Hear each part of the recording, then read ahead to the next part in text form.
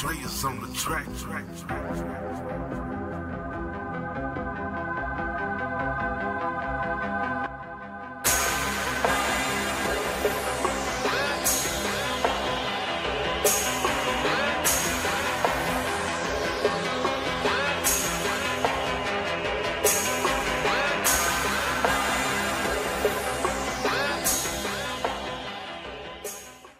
Welcome to Untitled podcast. We don't know the name of it yet. If you help us, I don't even know why we don't have a title for real. Yeah, we have two working titles. Yeah, I wanted to be like Hood Lovin' or something because we gonna have to review Plug Lovin' at some point. It's gonna happen because I know you're gonna fucking go bonkers on that shit. That's why I want us to review it. Yeah, I still haven't watched this Plug Lovin', but the title itself makes me want to tune in. Amazon is the new home of the hood black films. Yo, I went down a wormhole one night and watched like 50 hood trailers. Literally, it was like 50 of them. I was sitting there like, dang, this is real bad, but I might want to watch this at some point. So if anybody looked at them, I wish that they had like the sharing thing where you could, and I wish Amazon and Netflix would do it where you could share like your friend, like have your friends and see what they watching too. You can get like recommendations. If you look at mine, you would just see hood like Master P covers just all across my saved movies. So out of these all of these trailers you've watched, what else sounds interesting to you? Oh man, it's a pimp movie with the dude Shawty What's My Name? The dude Shawty What's My Name? The dude from Wildin' Out. Shawty What's My Name? Wildin' Out, man. He's he's a short dude. He got the little annoying voice. Okay. Look, and he's annoying though, and I was like, he's playing a serious role as a pimp, and it intrigues me for some reason. Okay, all right. It intrigues me for some reason. Like, I want to see him be a pimp. What's the name of this film? I have no idea, but I have it saved under my my watch list. Okay, you just need to like send a screenshot of your watch. That's what I need to do, maybe. Just Amazon Hood. They should just actually let me curate it for them. Amazon. Just make it a hashtag. Look here, man. Amazon Hood Films, man. Look. I don't know if Amazon's giving the better deals or something. Because at first Netflix had a good string of hood movies though for a while. And then they just let us go. It's hard to find good hood flicks on Netflix now. They got all bougie. They got their own content now. And that's why Amazon probably pushing it because they ain't got that much as much content as Netflix. They like, you got a movie? Put it on there. Right. If it get 100 hits, we'll give you $5. Yeah. Hey. So sometimes I just try to watch like 5 minutes of it, try to get a little bit of money, and then I get off of it. I'm like, this kind of bad. But Plug Love is good. Okay. And we will have to review that at some point. All right. But we have two different titles or this show, what we call them, what was it, the Movie Club. Movie Club and the Film Crew. So let us know what y'all think with landocalpod@gmail.com. Let us know. But this episode, we will be reviewing the movie Blackkklansman from Spike Lee with Denzel Washington Jr. in it, or Don David Washington, but I call him Denzel Washington Jr., as well as Adam Driver and Topher Grace, and as well as the sister, what is her name again? I lost her name now. Laura Harriet. Yeah. Yep. So we're going to do out of 5 stars. What you got, Raven? All right, out of 5 stars. I wish we were doing it out of 10. Okay, we can do it out of 10. We can do it. If we're gonna do whatever we do now, we got to keep going forward. Okay, so, how about I do both for now? So out of 5, I would give it a 3. Ooh. But I feel like that doesn't give it as many points as I would if I had 10. So if it was 10, was 10, I would say 6.5. Okay. So either way, better than a. I don't know. I guess if we're talking about school grades, it's better than a D. So if we're talking about school grades, no, I would give it a C+. Okay. And it's kind of like Birth of a Nation, where I don't want to be forced into thinking that it's awesome just because I like the idea and the story. Okay. Because I love Ron Stallworth's story, even though I haven't read his book. I've done a little bit more research about him after discovering this story from this movie. But the film itself was a little bit disjointed for me, which is why I give it the lower score. And then it seems like Ron Stallworth's story is actually more interesting, and I feel like I mean, Spike Lee is great. He's creative, but he's definitely been hit or miss for me. And I feel like maybe if he had involved some more writers, he probably could have used Ron Stallworth's real story and made it really interesting. Because a lot of it is fabricated. Yeah, it is. It is. And it's like Ron Stallworth's story in itself didn't really need any fabrication. And I think with Spike kind of going off script, you could see that. He didn't write it, though. Who wrote it? I know Jordan Charlie Peele helped out. Charlie right? Watchell, David Rabinovitz, and Kevin William. Gotcha. Well, whoever. Oh, wrote and it. Spike Lee too. Spike Lee's on it too. Okay, and I thought that he consulted Jordan Peele as well. Really? I could be wrong. Oh no, I think Jordan Peele's the executive producer on it. Gotcha. I believe so. I believe so. Either way, all of these brilliant people, I feel like could have gotten together and come up with something a little bit more cohesive. And I know Jordan Peele's a producer. Okay. And it seemed like maybe they wanted so badly for there to be this cheer moment at the end of it, which is fine, I guess. But I don't know. I could have done without the whole ending line of the white bread cracker, blah, blah, blah. I could have done without all of that, especially since like that's not what happened at all. But we kind of can go through, the film from beginning to end. But that's the reason for my lower score. I'm gonna give it a 3.5, 4 stars. I liked it a lot. It was Spike Lee being Spike Lee. I was mad almost at one point into the last scene with my favorite shot, his famous dolly shot. He finally put that bitch in there at the end. Mm-hmm. Like, nah, I wasn't gonna do this whole movie without my dolly shot, right? And I was somebody like, has to float. Somebody's got to float across that room. Mm-hmm. That's what it is. He's got some great. I think somebody has on YouTube all of his dolly shots, like in one like snipped together reel. Because you got like all his movies. I think he has that dolly shot. But I'll give it 3.5, 4. I really like. John David Washington is gonna be dope. He is. He's dope on Ballers already to me. That new movie coming out where he's a cop. I can't remember the name of it. Something of Men. Have you seen that trailer? I think he's a cop that shot a kid or whatever. Oh yes, I have seen that. Monsters of Men or something like that. Let me see. I'm looking it up too. It's like Monsters of Men. The Men. Old Man and the Gun? No, it's like Monsters of Men. Oh, Monster. Is I it think called it's Monster? just called Monster. It's just called Monster? Monsters okay. and Men. Monsters and Men, yeah. He has several different movies that are coming out in 2018, so that's the reason I'm mixing it up. But there's Monsters and Men, and then right after that he's playing somebody else in a movie called Monster. So. Yeah, Monsters and Men is the one I'm talking about. Okay, great. So he's going to be a star, man. Like, dude, he literally just finna take Denzel, and Denzel's like, yo, I'm just going to do old man roles now and beat people up in The Equalizer. Mm-hmm. And my son can take all the roles that, I don't want no more. Yeah, I mean, he's going to be great. I mean, you close your eyes and you think you're listening to Denzel, but I think he's going to create his own following and fame. So how did you like Adam Driver in there? I really like Adam Driver a lot. I thought he did a great job. I mean, he was excellent in Lincoln. He was good on Girls. It was good to see him. Yeah, Girls kind of got on my nerves. Yeah, it just didn't interest me. White women and I agree. Insecure has definitely balanced that out for me. I have a hard time watching a series and not finishing it, and it was pretty good the first season. Yeah, I did the same thing with True Blood. I mean, it completely fell apart the last few seasons, but I had to keep watching it. And that's kind of what Girls. I jumped off after the second season when it had like the witch on there. Yeah. That's when I was out. I was out after that. I was like, you left early. Yeah, I left early. I was out after that. I was like, no. When they had the one black dude on there and he was going crazy, the dude that plays on Supergirl. He was homegirl from Queen Sugar's boyfriend on there on season 2 of True Blood. Oh, okay. Hang on. Let me think. Is it Michael or something? Something Michael. We'll go back to that. Yeah. Let's not go too far off on a tangent. But anyway, it was just good to see Adam Driver play somebody with more substance. Okay. Yeah, I thought he did a good job. I only see Kylo Ren every time, man. It's hard for me. Like I just think he's finna like bring out a lightsaber every time. You know what is so sad? As much as I love movies, and I hate to admit this, I have never seen any of the Star Wars movies. Never? Like Never. any of them? Okay, so I saw The Empire Strikes Back when I was younger, but I can't really remember anything about it. And as much as I want to keep up with the newer ones, I feel like I want to go back and watch them in the order that they came out.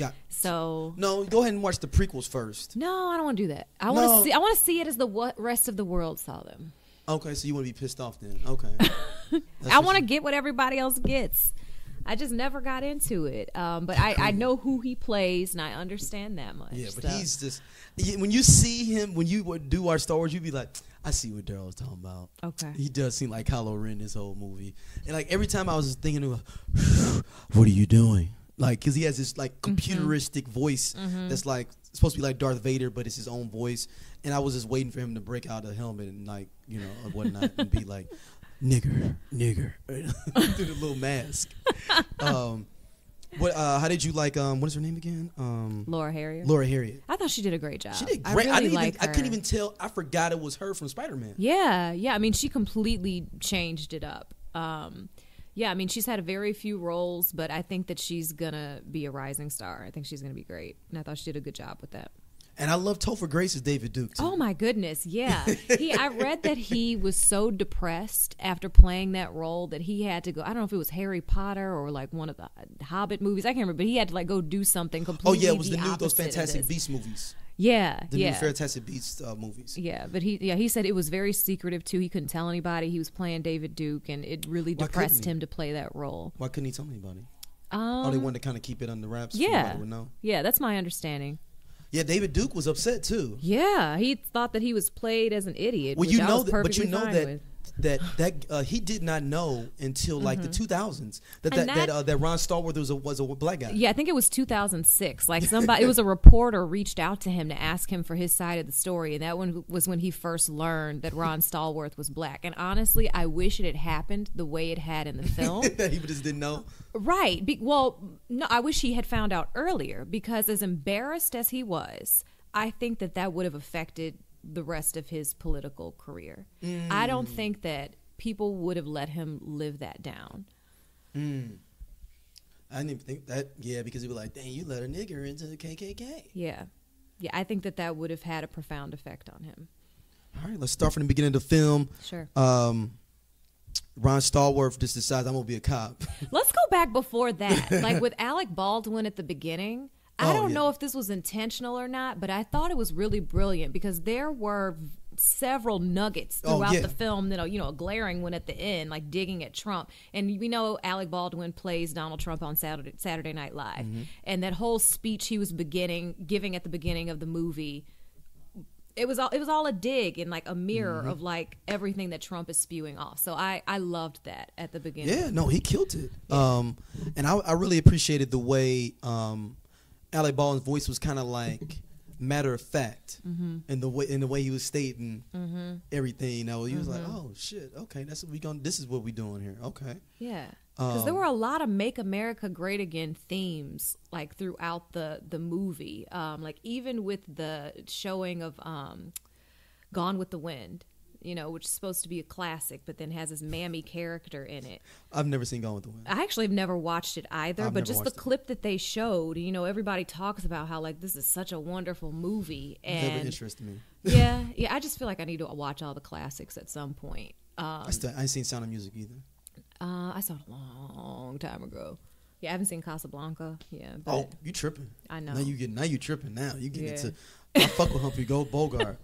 Nah. I'll get to it. I got a lot of movies to get to, but anyway, like it just kind of made. I was reading some articles to prepare for this today, and that was one of the things that somebody else brought up. It was just the use of Gone with the Wind and other little nuggets throughout the film. And it kind of reminded me of another clip I saw from Angela Rye earlier this week, where she was debating somebody on CNN about, when was America ever great for black people? And, everybody talks about in the 1960s, and I don't remember when Gone with the Wind was filmed, but like everybody thinks 40s. Okay, well, either way, but everybody thinks back to these wonderful times, like when the world was great for white people, and it's, even though this is like one of the best films ever, like nobody in that film, is portrayed. No black person in that film is portrayed in a great way. No, Hattie McDaniel got an Oscar for that, and could not even. Could she not go, or like she couldn't go, or it was something like she couldn't even go, or something like that. It was something maybe like, she could, or she had to come through the side door. It was something some crazy. Bullshit. Like, yeah. Shout out to Hattie McDaniels, man. She played a maid in a lot of stuff. Man. Paved the way for us to be able to not play maids all the time. Yeah. And now we got Tyler Perry. We can talk about Tyler Perry. I used to hate him, but I'm starting to develop a little bit more respect for him, because either way, he even if you don't like the coonery, which I don't, he's still opening doors. Oh, no. I'm with you on that 100%. And I'm so glad he gave Elvin a job. And I'm cool with him off the fact that there's a lot of bad white movies, too. If we're going to be free, we got to be able to have the ability to do bad black what movies. What is up with these Sharknado movies? I have never all them watched Adam Sandler movies that be on Netflix. Yeah, I mean, he got that 5-movie deal, and that one he did with Chris Rock was trash. Horrible. And I love Chris Rock, and I was like, yo, man, I can't do this, Chris. Right. That was I got through like 30, 40 minutes. I can't do this. I watched the whole thing. You watched it? It never got better. It was so bad. I think I dropped out around the time when they got to the house, when everybody was packed in the house at the beginning. When he picked them up from the airport. So I may have got 20 minutes then. Oh, man. I stay committed to these trash films. See, that's why you need to get in this hood area with me. Maybe you don't need to go. Maybe I will. You might dive into it and you may be like, yo, D, did you see Bitches Ain't Shit But Hoes and Tricks? Yeah. It's brand new. It just came out. Exactly. I can't. Once I start watching it, I have to see it through. You never walked up out of a movie before in your life? MacGruber, or whatever that movie was called. It was it's a Saturday Night Live movie with it's not even worth talking about. Was it in the 90s? No, it was like in the mid 2000s. MacGruber, huh? And I'm forgetting her name from Bridesmaids and homegirl that was in she was in Ghostbusters, right? The new Ghostbusters, right? Yeah. I'm going to look this up. This is so embarrassing that I can't remember this. I know. I have idea. Kristen Wiig and Will Forte. Okay. Yeah, that's the only movie I walked out on. Like, I just couldn't get through that. Couldn't get through it. I walked out of Solo. Did you ever seen Solo? I have not. Is that the one with Donald Glover? No, not that Solo. Okay. This one has got Mario Van Peebles in it. That sounds like something I would walk out on. Yeah, he was like a machine dude that went into like the forest and shit like. And I was this is how old I am. It was I went to see the Hall's Ferry 14. Mm-hmm. Oh, when the dollar movie? No, this one they won the dollar movie then. Oh, this is Hall's Ferry. When Hall's Ferry was a full length theater in the 90s. It was called Village Square. That's what Village Square was a dollar theater. Yeah. Hall's Ferry was just a regular theater. This is like 95. Okay. This movie came out 95, 96. Oh yeah, no. And I went to go see a Very Brady movie. I walked out to go see a Very Brady movie. You walked out of that and then wanted to go see that. I was like, yo, I got to see something. Let me see this Very Brady movie real quick. Then. Goodness. That's when you used to movie hop. Remember that? Yes. Do people still do that? Yeah, I mean, it's kind of hard to do it in the movies with the assigned seats, but you can still pull it off. I mean, but like in the middle of the day. But the problem is that we got shit to do though. It's not like you be like, man, I got 2.5 hours free. You can pull it off like if you go to like a Saturday or Sunday matinee and then nobody's paying attention. Right. Yeah, I mean, Mario Van Peebles ain't been in nothing good but New Jack City. No, you're lying. That Posse was good. Okay, Posse was good. Posse was good. Van Peebles got a couple of flicks, man. I mean, the great Mario Van Peebles. We're not gonna slander the great Mario Van Peebles, even though Solo sucked. Okay, he was bad in too, though. He wasn't bad in, but the movie was bad. Was the Highlander movies? Yeah, no. He was in Highlander 3. Okay. Mario Van Peebles. Oh, he was good in Ali as Malcolm X. Okay, fine, fair enough. Maybe I should just say he slowly deteriorated. Okay, now I will agree with that. Is that fair? Okay. I will agree with that. Oh, that's right. He wasn't Jaws: The Revenge. He wasn't Full Eclipse. You ever saw Full Eclipse? No, don't. No. Gunman. Oh, Panther was good. Okay. Panther was good. He directed that too. I don't think I saw Solo that. was 96 for those keeping track out of there. Mama's Flores Family was good. Judgment Day was good. No, Judgment Day wasn't that good. It was okay. Okay, no, you're right. Oh, Carlito's Way was okay. Carlito's Way was good. The set number 2, the Carlito's Way was good. What'd you think about that 50 Cent movie, All Things Fall Apart? Did you ever see that? He was a football never... player that got cancer. Yeah, I didn't see. That's the one he lost all the weight for. Right? Yeah. I haven't seen that. I heard he did a pretty good job. Yeah, it was decent. It was okay. So he's in Drumline too. So that's where I didn't even know there was a Drumline too. Yeah, I watched it too, man, because I'm a hood. I'm a black. I love black film, man. I've seen every black film in the 90s, I think. Wow, I want to support, but whew. Yeah, it was on BET though. It was an easy little watch though. But the thing, like, it's hard for me to like get started a trash movie. But once I do, I'm going to see it through. I have to. I got to see how it ends. So let's get back into this. Yeah. So Ron Stallworth said, "Hey, I'm going to be a cop. You want to let me be a cop?" So he goes through the whole training and all that. Yeah, in Colorado too. Like out of all the states in the 70s. Yeah. I mean, it kind of ties into now, like, why would somebody become a cop? Yeah. I would only be a cop. I would be a dirty cop off the front. I would know going in I'd be a dirty cop. In what way? I would definitely become a detective and be definitely shaking down drug dealers. Okay. I definitely, or be like in The Departed or with Whitey Bulger. Hey man, kick me down $100,000 a year. I'll let you know. I'll let you give you all the papers, everything. You gonna be a snitch? No, not a snitch. You gonna be an informant? No. I'm saying like, yo, you big drug dealer. Give me $100,000 a year. You know your boy, Lil Ricky. Infinite indict him. Keeping the drug dealers out of trouble. Yeah, that's the high level.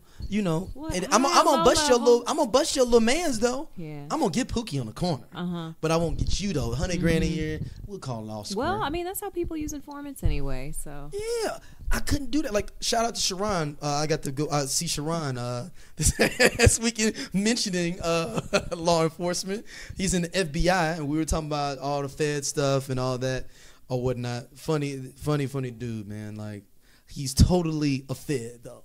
Oh wow.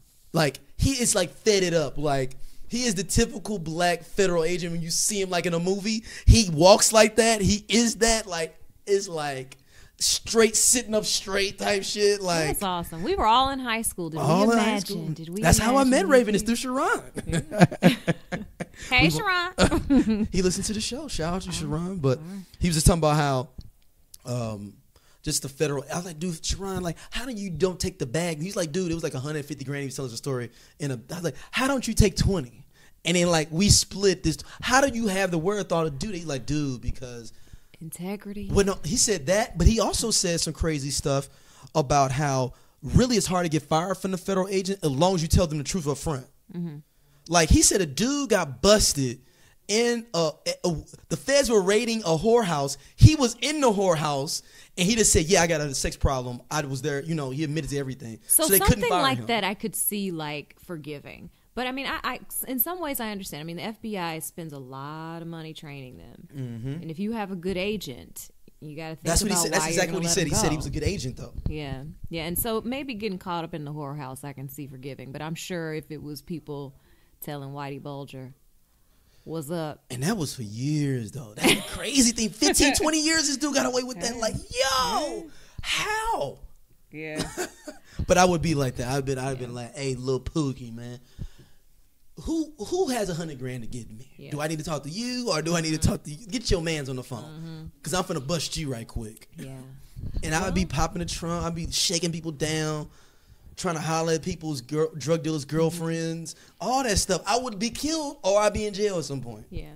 Well, I mean, I think to go back to the movie and to think about this question a little bit more, it was the whole issue that Ron had with his girlfriend in the movie. Do you think that you are more powerful and effective from the inside, or you think you're more powerful and effective by protesting?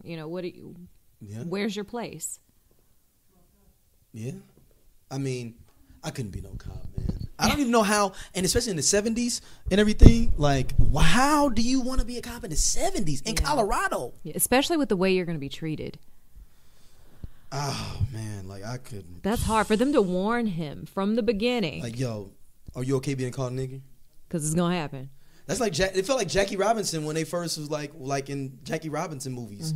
Like, where they like, you okay with all that? Like, you going to take some bullshit or whatever. Like, imagine your job today. If they hired you and they said, look, Darryl, this is what you're going to have to put up with. Now, how much am I getting paid though to be called nigga? Right. If they pay me $1 million a year, you can call me nigga all you want to. I'll have my headphones on. So he finally gets on the force. He goes into they have him in the cage, just checking out weapons and evidence and stuff.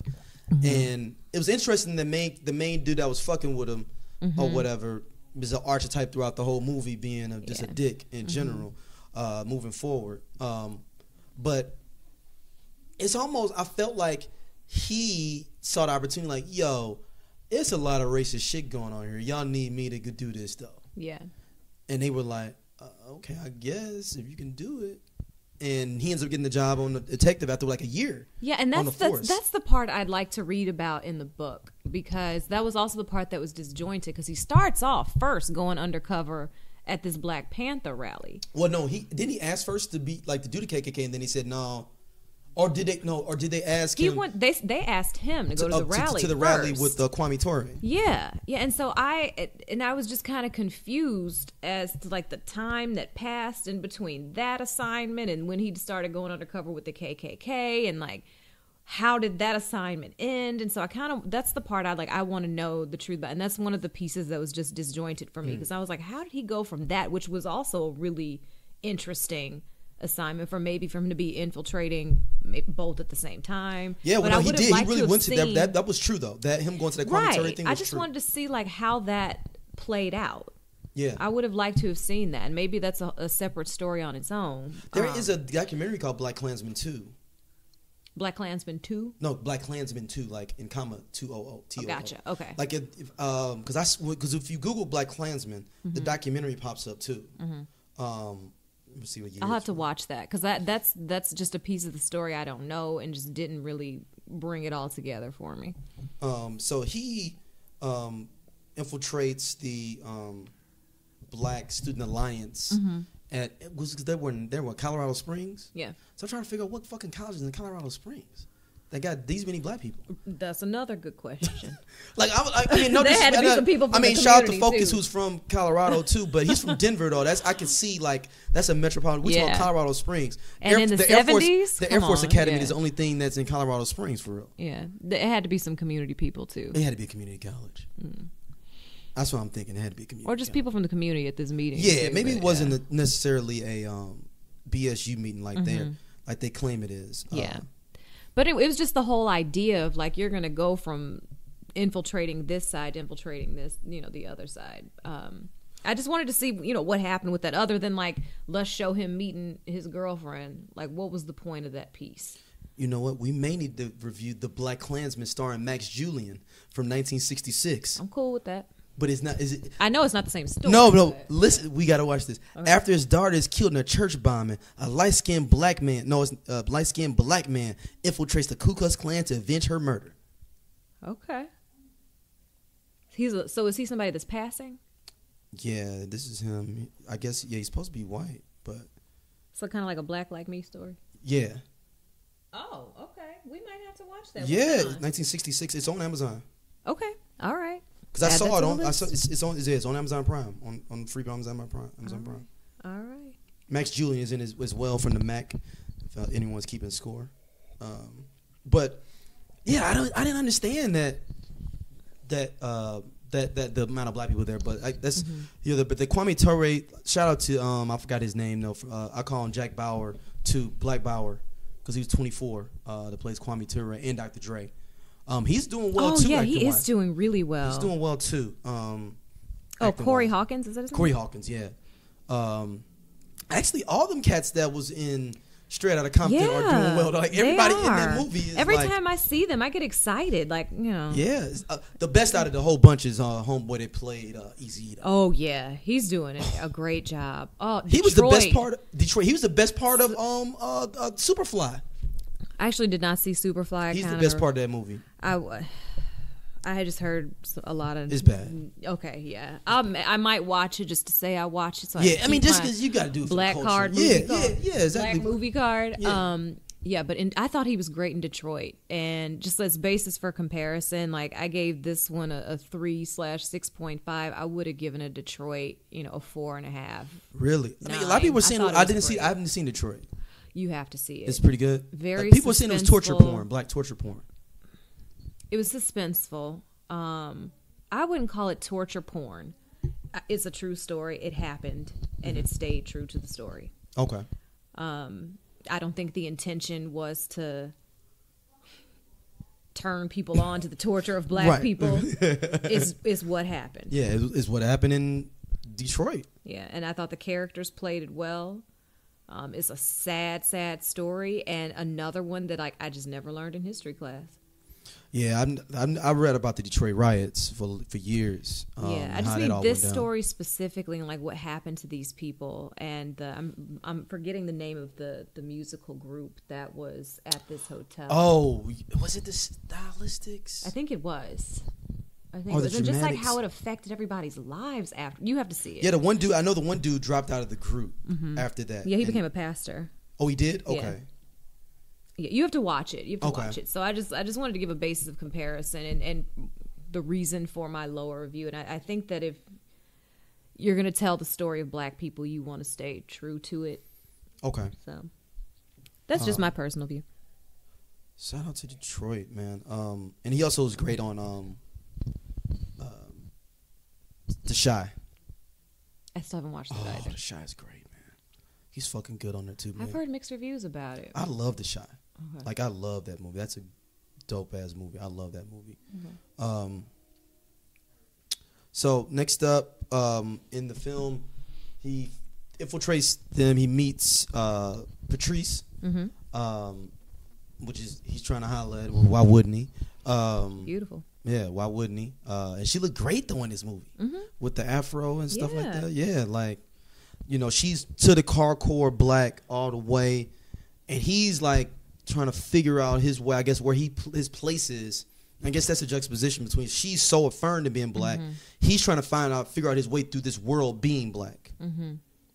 I think he understands his way through the world. I think he's trying to figure out how to be effective. Okay. That's a good point. And I think he knows how he feels like that he should be. I think he's open to hearing her perspective on it, but I think he knows where he thinks he's most effective.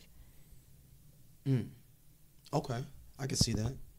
And what did you think about the scene where they're taking Kwame Ture, and then that same cop from the cage is the one that pulls them over and harasses her? Yeah, that's one of the scenes that I thought was a little forced. Really? You think so? So, and this is just me trying to go back, and I'm wondering like what actually happened, like, because the whole time I'm wondering, when is somebody on the bad side going to figure out what he's doing? Because this is supposed to be a secretive investigation, and all of these characters are crossing paths repeatedly. It's Colorado Springs. It's not that big. Yeah. But I mean, like, even in the storyline, like, they're constantly crossing paths. So I'm like, when is this asshole cop gonna figure out that he's harassing the girlfriend of somebody he works with? Like, I don't like, come on now. That's true. Yeah. Well, and I didn't understand that whole thing. Yeah, that was a weird kind of setup with that. I guess I can see how you think it was forced. Like, we're gonna keep this loop going of this same character being a fuck around on the force. And it's like, we get it. Like, so, and I read that this was one of Spike Lee's only films where there were no deleted scenes. And I think that there were plenty of opportunities for there to be deleted scenes. And I think that we got that this dude is a fucking jackass, and he's probably harassing black people, not only that he works with, but, you know, on this. And it was a fine scene, but it's just kind of like, this is one where I'm kind of like, we might have been able to do without that one. Wow, I did not know that he didn't have any deleted scenes. Yeah. And that's probably another reason why I kind of felt disjointed. So he filmed damn near what he needed. He filmed only what he needed. I mean, it was an independent film, I think, you know, or filmed on an independent film budget. So I think he got what he wanted, and he tried to piece it all together. I wonder if there were some scenes he wanted and didn't get, like, because of that, though. So we move on to him finally getting the role of infiltrating the Klan and calling them up and being Ron Stallworth, even though he to give him his real government name. Yeah. And how do you not figure it out? Like, but I mean, you gotta think though. This is not in the age of Google, right? Right. So you can't look up Ron Stallworth and see what he looks like. I guess you can win in the phone book and then call. You know, but then as soon as I guess he could pick up hello, and then he may have his black voice. Like, can I speak to Ron Stallworth? That's the other thing I read. Ron Stallworth never used a white voice. He always used his own voice. And I've never heard him speak, so I don't know what his voice sounds like. But I don't know if... But that makes it more compelling to me than actually use the white voice, though, because it gives into the whole idea of code switching, having to make yourself better to be around palatable for white people. And that's another piece where I was like, okay, I understand why Spike changed that up from the real story. Like that's a change I was kind of okay with, because I'm like, I think it does help tell the story for all the reasons you just said. Especially like when Topher Grace is talking about, if I was talking to a black person, I'd know it because of the way y'all say aura and like stupid shit like that. So we know none of that stuff happened because Ron, said I never changed my voice. And I guess the police, I don't know if there was a discussion about it, but they said that he should speak the way he always speaks, just for the risk of, I think, what you said. Like, what if he calls and asks for Ron and he answers the phone in his normal voice and he would have to change it? So in the real story, he never used a white voice. So he gets in there, but so now we get to meet the Klan, the local Klan. I was mad about this because I think Cole Hauser should have been in here somehow. I don't know. You want to bring him back from Higher Learning? Look, he's just the resident racist. He does play a good racist. Him, what you call his dad? Kiefer Sutherland? Angelina Jolie's John dad. Voight. John Voight. He constantly would be there. There's roles where when I think of a racist white person, I think of them. I think of Kiefer Sutherland and Donald Sutherland too. Kiefer Sutherland. What did Kiefer Sutherland do racist? Come on now, A Time to Kill. Him and his dad was actually good in that movie, but no, Kiefer Sutherland. Donald Sutherland, his dad, Donald Sutherland. So Donald Sutherland was is his dad, right? Yes, is his dad. Right. But in A Time to Kill, he played like a good lawyer who Matthew McConaughey was going to and asking for advice. Yeah. But no, Kiefer Sutherland was one of the racist assholes. Oh, really? I didn't trip on that. Yeah. Ooh, Keither. Keither's got some other good roles. Cole Hauser ain't doing nothing but Tyler Perry movies, like Family That Prays. So that's he's trying to redeem himself after Higher Learning. I look at him. If I watch Good Will Hunting. Him and Michael Rappaport. He wasn't married. Oh, that's another one. That'd been a great one too. He divorced his white wife and got a black one to try to come back. He got him a black one too, though. I'd hollered at her in the club. Cole Hauser. I was looking at Good Will Hunting maybe like 2 months ago, and I was like, "Yo, you're a racist. You're a racist." He's just a resident asshole. Yeah, like he's just an asshole. He's an asshole in everything, man. Yeah. Has he ever been like a protagonist in any movie? I don't know. I think that's what he does signs up for. Like, yo, I feel like I have seen him in one movie, and like it wasn't believable. Right, because you was waiting for him to say nigga at some point. Right. But so you get the cast of all these Klansmen, and I like little Billy Bob or whatever I call him, Billy Bob, little fat little.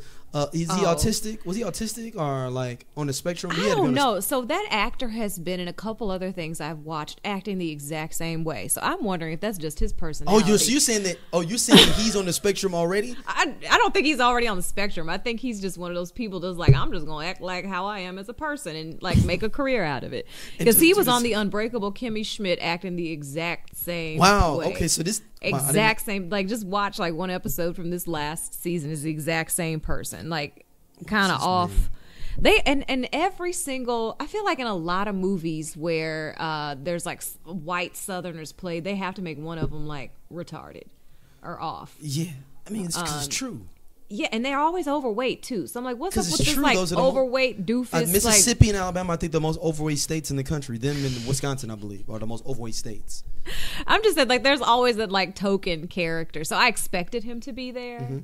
He was some comic relief in the movie. Yeah.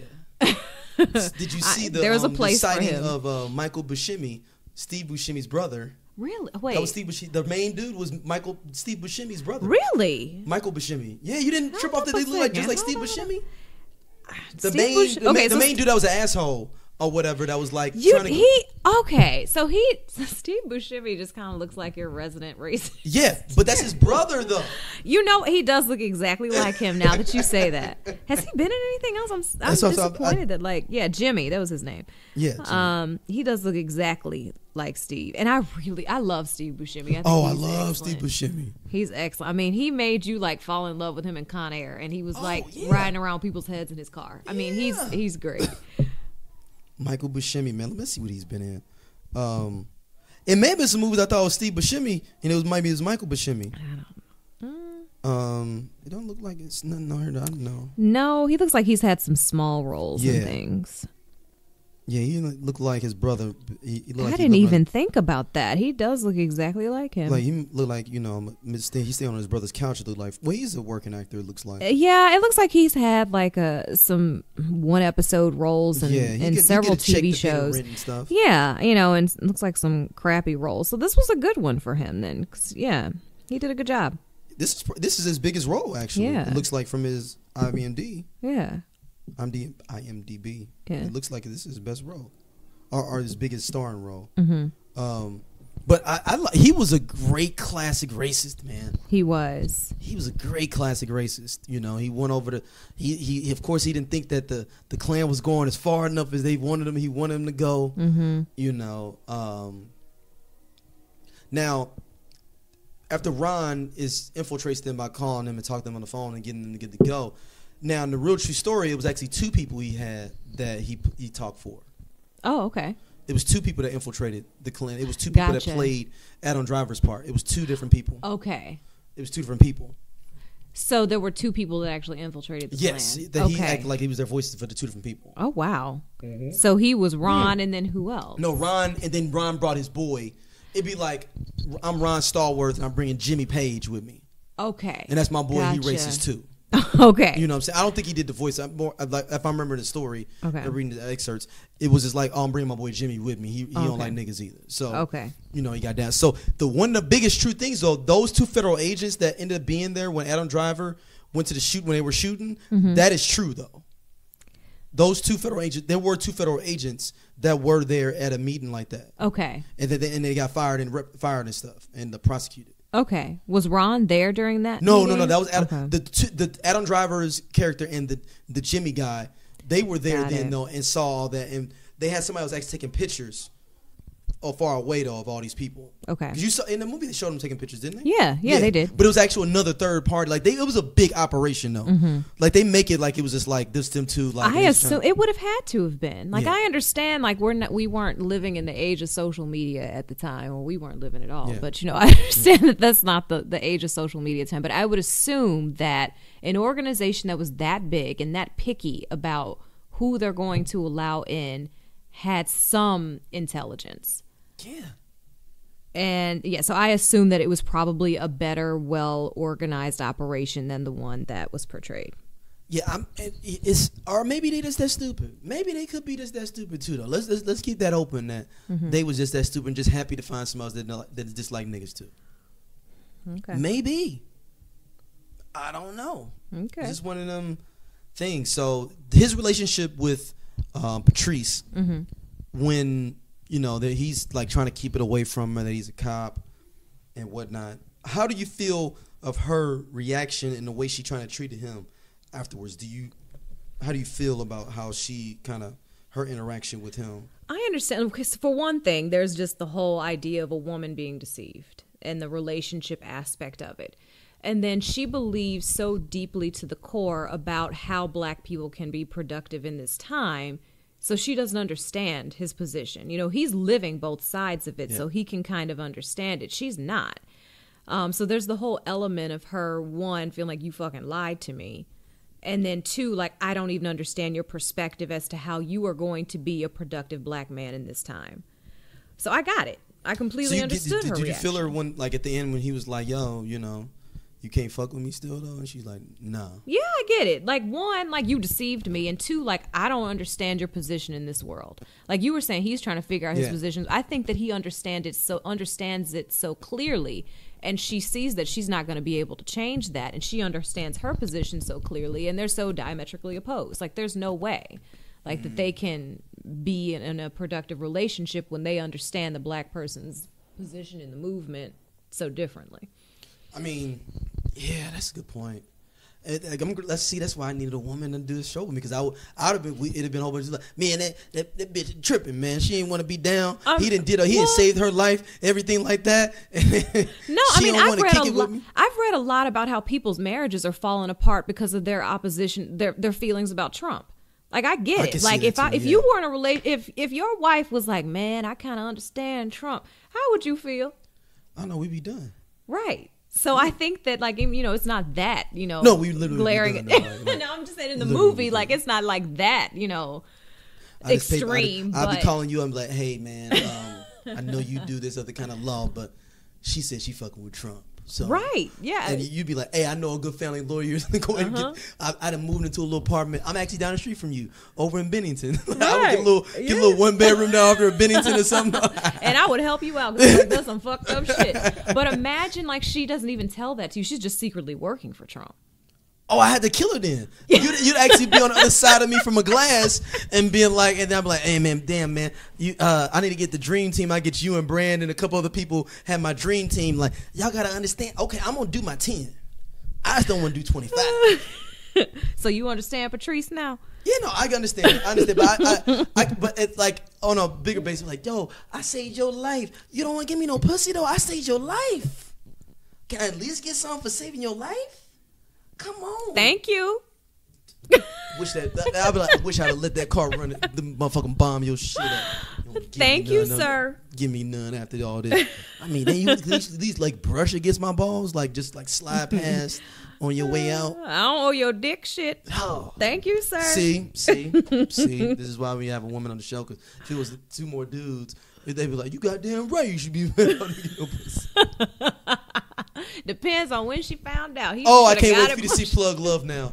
Now I can't wait for you to see Plug Love now. Oh, man. That may need to be the next one. We got another one we're going to do after this before Plug Love. But okay, I got to watch Plug Love. Yo. Is this one I need to watch by myself? Yes. Do I need like... No, I might come and watch it with you because, yo, it's so ridiculous. It'd have been so great if someone else directed it. Oh, my. Do I need some edibles first? Like what? No. Okay, you need to drink. Okay, yes. all right. Because I watched it at 11 in the morning on a Saturday. And I was riveted. Like, I literally was sitting there. Riveted. And my wife came in. She was like, yo, you were all in this little bullshit. I'm like, yo, I'm leaning up. And the thing, yo, Plug Love, y'all. I'm telling you, man. But okay, towards the end of this podcast, I'm gonna find the description of Plug Love. Yo, so that everybody can understand. I'm gonna make you watch the trailer on Amazon but after we're over, I'm gonna make you watch the trailer for it, and you're gonna be like, because they had another movie I saw that was good. The same dude that's in this movie, his name is Murder M or something like that. His actor name. He's a rapper too out of Detroit. It's from the best-selling novel. Yeah. Okay. And then he had another movie though that was good even before this though, and that's why I was like, yo, he doing this movie called Plug Love. I gotta check this out because the first Hood movie I like too. Okay, so that movie, I'm just gonna tell you guys, that got a 6.4 out of 10. Think about that. Think about a Hood black movie got a 6.4. Yeah. And Blackkklansman got a 7.8. So perspective. Yeah. All right. Look. Plug Love. Stay tuned. Plug Love passed. It got a 64. Barely. It did. It passed. So, what do you think about the relationship within the clan dynamics, like with the wife? And that was interesting to me with the wife and the husband, because it was like, I'm glad she was a bigger woman. Mm-hmm. Because it has made it more comedic and more like... Yeah, I was like, what are we trying to tell here? Like, what's the story Spike's trying to tell here with this? It was funny. It was. Cool. It was more comedic relief. So I guess you needed those comedic pieces for the clan to humanize them a little bit. I don't know. But it didn't make me like her. I think that she was put in there to show... And this is our listeners that are probably mad. You can email us, landocalpod@gmail.com. The show that he had low self-confidence as a man. Yeah. Oh, absolutely. That him being with her. Yeah. Because she was Cowtown and everything he wanted. Mm-hmm. She wasn't that attractive. No. You know what I'm saying? She's a bigger woman. Mm-hmm. In general, I kind of look at men that have bigger women or unattractive women, and I think that you have low self-confidence as a man. I know that sounds messed up. Oh, I don't make that assumption. I don't make that assumption until I maybe meet her and I'm like, oh no, she's a dope chick. But in general, like when you just like, oh, you settled because she just did whatever the fuck you want her to do. And that not even being a bigger girl, that's in general the woman, you like, damn, she kind of weird and whack. Mm-hmm. Oh, that's because you do whatever the fuck, he want to do. She ain't strong enough as a woman to kind of, not put you in her place, but like have them boundaries within a relationship. And she was just down. She was down to fuck niggas up just because. Oh, absolutely, because he wanted to actually. Yeah. If he wanted to be in an NAACP though, she probably would have been too. Yeah, it's kind of one of those situations where you wonder which one of them is really feeding all of that. Like, is it really her? Oh, you're saying that maybe is he being more racist because she's racist and it's a constant circle? Right. Like, so neither one of them are really that racist. Like, right. Yeah, like I feel like that's probably driven by her. Like, honey, you got to get him. I do need to get him. And then he said, like, we going to get him. Yeah, we need to get him. And it just keeps that constant, like, perpetualism of racism. So they may not both be that racist, like I said. Right. Like if one of them fell off, maybe the other one will go with them. Like, they just need some kind of passion in their relationship. And this one is just hating black people. Like, have you seen 3 Billboards? Yes. I love that movie. Reminds me kind of that relationship with the one cop and his mom. Oh, yeah. That dynamic kind of reminded me of. We need to do that one too, though. That was an excellent movie. Yeah.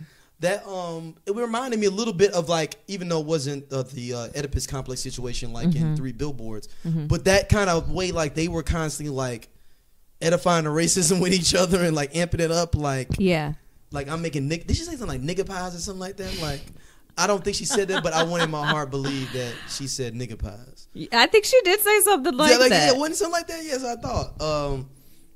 So like they're like, what do you think about like how their collective work like is like a crew? Like it's like like me and Matt always talk about the crews. Like they had their whole crew set up. Like, you know, they had the main leader, you know, that was kind of a little bit this corporate, I guess you could be for the low level clan. You know what? So I kind of felt David Duke on his perception of the film because he felt like it made everybody look like idiots. And as evil and as hateful as they are, I don't think they're idiots. David Duke particularly is not an idiot because that fool Right. Won office and stuff in Louisiana. Like, he ain't no fool. Yeah, so I feel like they looked more disorganized and all over the place than they probably actually were. And I feel like that's actually scarier. Oh, no. That's why I think it was a buffoonery. I think it was more of a buffoonery kind of like step and fetch kind of thing of them right, and that's that's another piece where like I kind of get this is supposed to be a little bit lighter film, but if you're gonna tell the true story, tell the true story. And so you're one of the people that don't like them changing anything from the original. No, it story. doesn't. I mean, I understand if it pushes the story forward and faster, okay. But you can tell Spike had an agenda, change though. it. But Spike had an agenda though with this. That's but why he wanted to make them look like buffoons. Fine, and I think you can do that, and I think it was fine with the character, the fat kind of off character, and with the wife. Even though I don't particularly think that you should always create your comedy by using fat people, but I felt like it took away from what actually happened, and if it's gonna start taking away from the true story, I think you need to be careful. And like that's a very, very fine line. Good point. Because I think not everybody, obviously, because we still have I think the last few years has revealed that we have a lot of racist and ridiculous people in this world. But I think for the most part, most people that are moral people agree that these people are ridiculous. I don't think you have to make them look stupid to tell the story. Good point. Very good point. Because I just like them being ridiculous. Yeah, I mean, we already know that. We know this already. But these are ridiculous views. I don't think you need to make, have them disorganized. So you're saying you're more scared of the corporate KKK guy. Absolutely. That's the one that's going out to have drinks with you, but still that is who is in power right now. Yeah. Absolutely. Shout out to Kanye West, man. Oh, God. We are watching a manic episode. You think so? Absolutely. He has a mental health problem and he is going through a manic episode in front of the whole country, and it's sad. I blame 4 people for all of this. I blame Barack Obama for this. If he wouldn't have called him a jackass and he felt like it was a disrespectful thing to him, no, that's the only reason he started fucking with Trump. Okay. I blame Jay-Z. Just hug this nigga one time or two, you know what I'm saying? Make sure everything's all right. You don't have to diss him by not coming to his wedding. I blame Jeff Bezos from Amazon because he went in the time flux capacitor. Him and what's my homeboy from Facebook? Zuckerberg. They went in the time. Remember when Marty McFly got the thing with the almanac to be able to like bet on shit though, and it fucked up the whole thing with the thing. Yes. They went back in time and figured out that it'd be dope if we had like where you could ship everything to your crib all the time and have this places, and it fucked up this whole timeline, and we're living in the second timeline. Oh wow, that's because interesting. Jeff Bezos and fucking Zuckerberg, they went in time on us. They did. Okay, and they got billions of dollars now. And so everything. there's some joint Marty McFlys. Okay. There's some joint Marty McFly. They went together. Okay. We need to find out. Did Jeff Bezos go to Harvard too? There we go. See? Did he? I think he may have went to Harvard. Let me find out. Let me look this up. Yeah, let me find out Jeff Bezos. Go ahead. Went Give to me the fourth one. I'll look this up. You look up. No, that was the four. That was the four? Yeah. Oh, okay, got it. You said Jeff and Mark. Yeah, Understood. Okay. they're in the flux capacitor together. Okay. So that's why we are where we are because of those four people. Mm-hmm. I'm glad you didn't say Kim. I really am. Oh no! Like, I mean that's fifth, like a half one. Because Kim is gonna be Kim, man. She up in the White House getting black people out of prison, and her. Okay, she got one person out. I understand, but this fool was talking about today. He gonna get Larry Hoover out. You know what Larry Hoover is, right? For Chicago, the biggest. Big Meech. Larry Hoover. Now, keep in mind, he is at ADX. Do you know what ADX is? No, I don't. It's the biggest maximum security prison in the world. Mm-hmm. Like, it's in Colorado, Florence, Colorado, to bring it all the way back to where we at now. Yeah. You don't go in there. Jeff you don't come out. Sorry, quick. Jeff went to Princeton, by the way, but go ahead. Where you go? The Ivy League. Yeah. Got it. They had meetings. Skull and Bones. That was another decent movie, The Skulls. Skulls was good. Shout out to Hill Harper that died in the movie. Yeah, and wasn't when he was popping was Paul in Paul that? Walker was Paul Walker in that? No, he wasn't. Was he? Okay, never mind. What was it? The dude from Dawson's Creek was the main cat in there. Pacey Vanderbeek. That's his name? James Vanderbeek was in it. He fell off, didn't he? We ain't seen him in years. I don't know where he is. The whole Dawson Creek cast is gone. No, but this whole thing with the way the Klan worked in Colorado, I don't know if they worked. I mean, maybe they did. I mean, because Paul Walker was in it. Sorry, go ahead. And okay. Joshua Jackson. I got everybody messed up. Okay. And Joshua Jackson is still acting. He's on The Affair. What's The Affair? It's a show on Showtime with Dominic from The Wire. I can't think of his name. British actor. Oh, my boy that played McNulty. Yes. Dominic. What is his? I forgot his. I know you're talking about though. Yeah. And he played in 300 too. Yes. So he's in that. It's called The Affair. Does he have his accent, American accent, or is he doing his Scottish one? He has an American accent.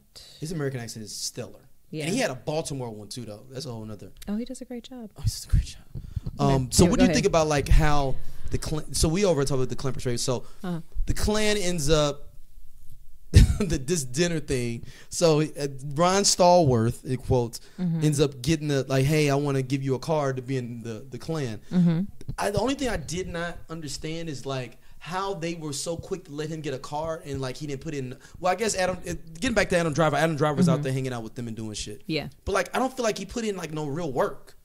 Like I feel like like to get in like the mafia or a gang, I feel like you got to do some shit. Like yeah. Like he ain't beat up no black person or something like to like show other than like shooting at the targets. Yeah. Which another interesting thing I read, Spike Lee told John, this is his name, right? John Washington? Yeah, John David, yeah. He told him right before he went out that the targets they were shooting at were not props. They were actually real targets that the Klan used. Yeah. Which was pretty compelling. And he said that affected his performance. So all of that emotional reaction that he's having during that scene when he comes upon those targets is like his real emotion. Oh, not John David. You're talking about with Adam Driver. No, John David. Because you know how he comes afterwards, right. like after they shoot, they've shot at them? Yeah. That like right before that scene, Spike told him, like, these are real targets, dude. So all of that emotional response is like right after learning that. Spike Lee loves to do those kind of tricks with people in movies. You know he did that with School Days, right? Well, he split the two different sets of girls in two different hotels. He put all the light skinned girls in a real nice hotel, and then he put all the dark skinned girls in a messed up motel. So like all of them were like really feeling some type of way. Like these bitches staying at the Hilton, we at the Motel 6. So like a lot of that emotion is coming out on screen because he's pitting them against each other, like they can, feel really some type of way about it. That whole Jigaboo song. Yeah, I love that movie, man. I know a lot of people have had. I like that movie. I love that movie, man. Yeah. Even though it doesn't know what it wants to be, but because it doesn't know if it wants to be a musical or a movie. But both. Why can't it be both? Just like Chicago. Never seen Chicago. It was great. You should watch it. Can't do that. It's just some movies. I've never seen Titanic either. Wow. Do you remember when we were supposed to go see Titanic? That's the reason I'm kind of questioning this because I feel like you were there. No, I'm pretty sure. No. We tried to go see Half Baked, but y'all were underage. I'm trying to think. Because I was the only one that was 17. I saw Titanic with Sharon. No, but maybe not with me though. Okay. It was we tried to go see Half Baked, and I was the only one that was 17. I tried to get the tickets for everybody, and everybody else was 16, and everybody else couldn't go. Oh wow! Because they was trying to card everybody when we tried to go in, and then we ended up going to Exhilarama. I do remember that. We ended up going to Exhilarama. I remember that. Yeah. Going old school, man. But the Adam Driver thing about him being Jewish, though, I want to talk about that. Ah, yes. I feel like that's most Jewish people, though, is how he is. And the way they look at things. What do you mean by that? I think a lot of them look at it, unless they're the straight up guy with the yarmulke and the long sideburns. This is a certain term for that. Or they're Hasidic or Hasidic Jews. That's what I was trying to think of the term. Yeah. I feel like they assimilate into whiteness and come in and out of it when they want to. Yeah, because they're not visible minorities. Exactly. But I think they purposely do it, though. Or maybe unbeknownst to them, like Adam Driver, like until it was put in his face, like, these motherfuckers don't fuck with you either, though. Yeah. I can kind of relate to that in some ways. Really? Explain this. Okay, so nobody... Oh, this is a revelation. I hope that like the other half of my family like does not hear. So all my life I had to fight. No, I'm just kidding. So all my life I was okay with people like thinking I was biracial and that I was like black and white because my mom like when I was in high school had this white boyfriend. Oh, so people thought that was your dad. Yeah, and so they thought that was my dad. And I never, because I knew that, as much as like black is a hated minority, like Afghanis are too. So I was like, I cannot have like the two like really hated cultures together. So I'm just going to let these people think that the other half of me is white. And I actually never told anybody. Like, I don't even know if you knew I was half Afghani, like in high school. I did not know until we were adults. Right, because I never told anybody. But I didn't think it was mixed either, though. I know niggas. And I know when I see a nigga in their face, though. Like, it's crazy. Like, and do you have this feeling, though, too, when you see somebody and you can tell they're passing? Have you ever, like, seen, like, other people, you be like, yo, my G. I've dated enough light-skinned women in my life that are biracial. I know when you try to pass. Pass as what, though? White. They can't. Okay. No, or like they try to be that ambiguous, like Paula Patton kind of feel, where they won't really like, kind of like, Yeah. You ain't gonna, I kind of get what you're saying. Passing. They're not. Right. It's not like passing like Queen was in the movie Queen. Not like where they're like, yo, I'm passing white. as white. White, but it's like I'm just ain't gonna say nothing about it. Like I'm just gonna. That's interesting because that's kind of how I was. I was like, if you assume I'm black, perfect. If you assume I'm biracial, as long as you don't think I'm mixed with anything other than white, great. And it wasn't until 9/11 that I started seeing like all of this bullshit going on that I was like, okay, like I need to stop trying to deny this other part of me. And it like wasn't until like the blatant like attacks were like in my face that I'm like, that really is hurtful. That really is offensive because as much as like I've tried not to broadcast it, that is a part of me. Yeah. So I kind of got it. Like I get it. Like I know, like most people don't know it just from looking at me. They wouldn't look at it and assume, but it's just as much a part of me as is, somebody being Jewish and that being a cultural thing is a part of them. And if somebody says, something hurtful and hateful, it hurts just as much, even if you can't see it. So I got it. Wow. So you saying you know how the Jews feel then? I'm saying I can relate to the feeling of something that's not obvious still being offensive when somebody attacks it. Okay. That's interesting. Wow, you was in the trust tree, man. That's we're gonna get some great emails. People are like, "Oh man, that was a riveting, feel good moment." I mean, there are still people to this day who have known me all my life. They're like, "I did not know your dad was from Afghanistan." I'm trying to remember when I found out.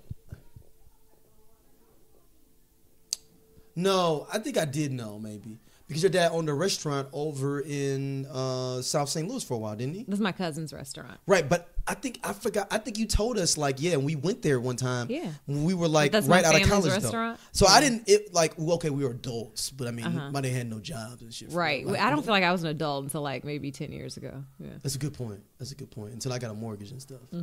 But I think maybe then he was like, and maybe I didn't trip off of it. Maybe it went over my head. I was like, damn, his daddy is Afghani. Maybe just my mind just kind of like, oh, okay, all right, I guess that's what it is. But like, it was funny that Adam Driver was, when he was getting it in his face though, like that Jewish, and it's interesting you said that when you said 9/11, like it's almost a similar kind of thing where he was like, well, god damn, I'm in on this now, I get it now, Yeah, and it's like, even though like I wasn't wearing it as a badge before, like he when wasn't, it's something that is, did he wear Star David or something? No, he didn't. Did he? I felt like he did. He did, on. but he didn't go to church. He didn't do nothing. He didn't do anything with that. He wasn't like a regularly practicing. Yeah. So they finally led him into the Klan in some quote unquote ceremony, the whole thing. And Ron Stallworth ends up being because for people that may have not seen it, but so then David Duke comes in town. So this is basically like Barack Obama for KKK. Yeah. He comes into town. I would argue he's probably the most famous KKK person ever in history. Yeah. Because he tried to run for president too, I think. Yes, he did. Yeah. And he ran for senator. I think he was like a state rep. Yes. No, he's been very politically involved. Yeah. And that's what I'm saying. Like, if this story had played out the way it did in the film. He's the corporate, and even the movie, they said he's like the corporate version for KKK. He's like, yo, we ain't gonna move like this. Like, we ain't cross burning. We ain't doing all that though. We gonna kind of. But imagine how that would have affected his followers if they had known that he personally allowed a black person to infiltrate the KKK. How do you think that would have affected like his just psyche? Like, but I guess how would. Like it's hard to blast stuff like that. Like back then, you got to think like. No, I get that, but I'm just saying, like, imagine if it had played out the way that it played out in the film. I don't know why Ron Stallworth didn't come forward when he was running for state rep in Louisiana or something like that. Like, hey yo, I'm gonna go to the Denver Gazette. Yeah, I mean, I don't know. And those, like I said, those are pieces of the story. I don't know. I don't know if the investigation was still ongoing at that point. That's a good point. Because I don't know. Because it went all the way to the 80s, I think. I just don't know. Because it was 77, right? This is like 77, 78, something like that. And I think it went all the way to 82. Yeah, I honestly don't know the time frame, but it wasn't until a reporter reached out to David Duke, so it's something that was leaked to the press. So I'm not sure. Is it when he wrote his book, maybe? I don't know. I don't know when he wrote his book. That's just some pieces to the story that I don't know. So then, Ron Stallworth, and that's that part is true. With Ron Stallworth having to protect David Duke when he came in town, that's true. Yeah. That's true. So how would you feel? Oh wow. If you had to represent in your job as a lawyer, and it was David Duke.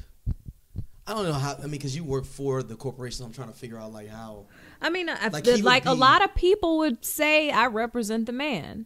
You do, but I will say that I have been fortunate enough in my career that I've not been in a. Well, okay, I'm about ethical to lie. Position. I'm about to lie. I was gonna say I haven't been in a position where I felt like my ethics were an issue, and I have some attorney-client privilege issues. But I will say that now, thinking about it, about 10 years ago at the very beginning of my career, there was like one time that I was like, oh yeah, I don't feel right about this. And it actually was a race-related issue. Really? And it was so funny because it kind of like ties into what we're talking about, because my client said something very racist to me about somebody on the other side, and he used the N-word with me, which I refused to say. And he was like, you just know how they are. And this is a client I had spoken to on the phone several times, but had never met in person. And I'm like, hold on, he just said to you, like, he was a white guy that just said, a white man, yeah. He just said, like, yo, you know how these niggas be. Yes. Yeah. Like, how? And did not know. And as many times as I had spoken to him on the phone. He said this in your face? This was on the phone. Like, we had never met in person. I thought you were saying he did this in person. I was like, what? No. We had never met in person. So you were Ron Stallworth. He didn't know that you were black. And I mean, that's not what I was doing. But, yeah, but he didn't know. Yeah, and I was just kind of like, wow. Like, first of all, like, I've had numerous, I mean, I don't know, I guess this just goes to the whole, you know, how your voice sounds and, like, what a black voice is. But I'm like, did I ever say anything that maybe should have given this man the indication that I'm black? And, like, or maybe he knows and just doesn't give a shit. I don't know. Where's he from? From here, from St. Louis. Okay. I thought it might be like a national client. No, he's from St. Louis and popular business owner. Like I said, I got some attorney-client privilege issues. Yeah, so that's the only time, and that's the reason he was pursuing the case, too. So that made it really, really difficult for me because I'm like, this is what I think you should do, you know, let this go. And he didn't want to because you know how those N-words are. So that's the only situation where I felt like, damn, like my morals and integrity are like really preventing me from representing my client the way they want to be represented. Wow. So no, I understand how that feels and like how hard it is. And you on one hand you got a job, and on the other hand, you know, you got yourself. So what do? Do you sabotage the case? Whew. Man, I might get that money, man. I mean, I just, you know, no, I know part of me would be like, I like make sure my check is cashed, and I'm like, he did it. Shout out to Ray Caruth, who's getting out of jail. I'm gonna be doing. I shout out to Ray Caruth. Okay. I want to be the first interview when you get out, Ray. If you out there, Ray. Hey, Ray, holla at me and Matt. We wanna get you on UNOJ together in the same room. I'm sure they are both listening. How would y'all love that, America? You know, that would be really cool. So if there are any listeners out there with connections, make this happen because I would love it. I just want them two on the mic, just talking to each other. Okay. About Lord knows what. I got away with it. You didn't know. Just set them up and let it just go. I got the mics. I just have them to sit there and they just gonna kick it. Okay. Just kick it. So I was thinking long term about how overall how we look at. I'm trying to think what like Ron Stallworth having to do that.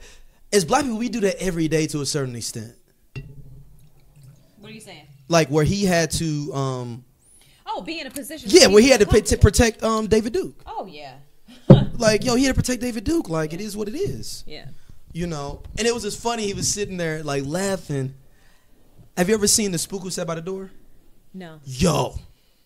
Watch that above Plug Love if you can. Really? Something goes above Plug Love? No. Spook Who Sat by the Door is one of my top 20 movies of all time. Okay. The book is dope too.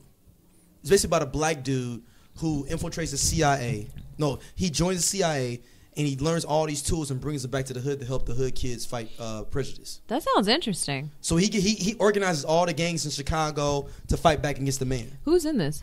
It's the only person that you would know in this film is his best friend that's the cop. He played like a lot of bit roles in a lot of sitcoms. You would see him, you'd be like, oh snap, that's where he came from.